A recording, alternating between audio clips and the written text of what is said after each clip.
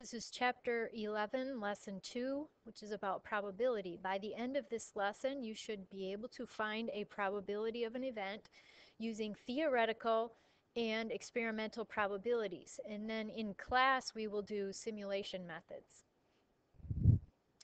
So the formula for finding an experimental probability is the probability of some event, which we would define, is equal to the number of times the event occurs divided by the total number of trials.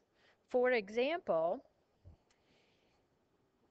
if we have 60 vehicles in the teacher's parking lot today and 15 of those vehicles are pickup trucks, we could ask the question, what is the experimental probability that a vehicle in the teacher parking lot is a truck?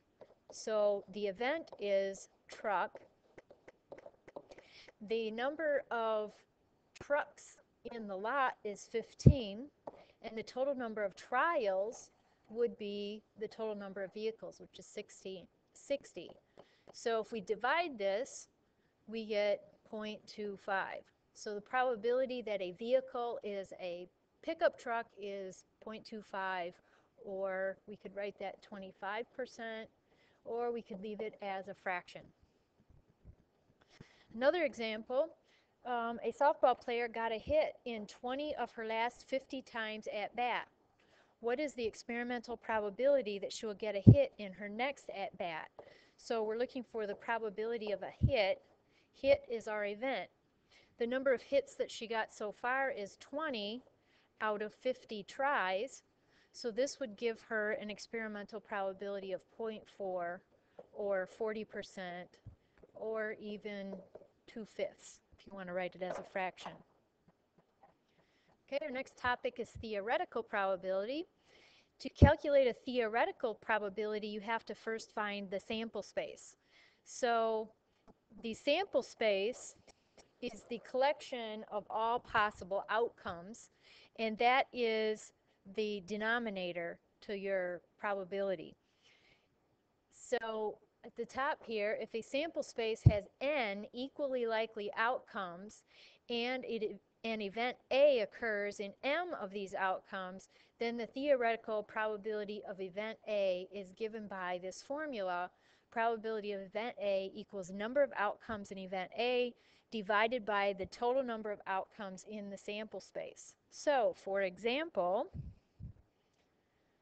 what is the theoretical probability of each event? A, getting a 5 on one roll of a standard die. So we're looking for the probability of getting a 5. Since there are 6 possible outcomes, and that would be all of the different things that show up on a standard die, and of those 6 possible outcomes, one of them is a 5, then that means the probability of rolling a 5 is 1 out of 6.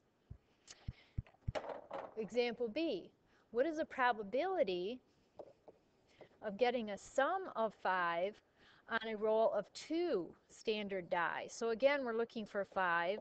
Let me just write it like this. A sum of 5. And in the picture over here, all the places where we get a sum of 5 would be right here. Those are the only ways to get a total of 5. And so that's our numerator. There are 4 possible ways to get 5. The denominator is the entire sample space, so it's each pair of die. So we have 1, 2, 3, 4, 5, 6. 1, 2, 3, 4, 5, 6. 6 times 6 is 36.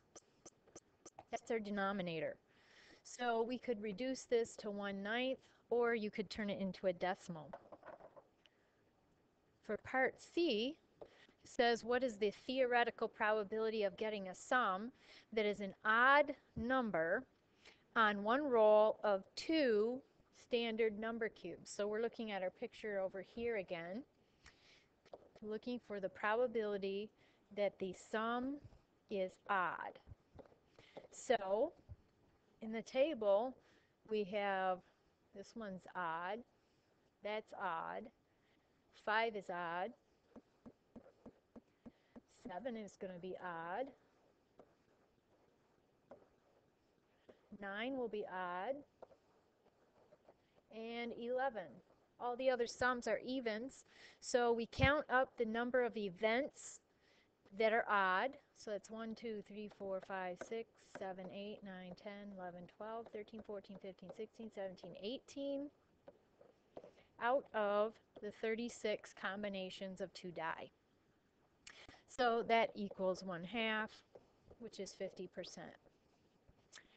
Part D, is it more likely to get an even or an odd number on one roll of a standard number cube?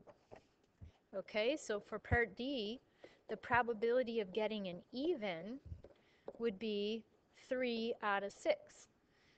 Because when you look at just one set of die, right here, you've got 2, 4, 6, so that's 3. And if we want to know the probability of odd, that would be the 1, 3, and 5. There are 3 odd ones out of 6. So which is more likely? Well, neither one. They're equally likely. Okay, so that's the basics of finding probabilities. And in the next video, then we'll do the more challenging problems.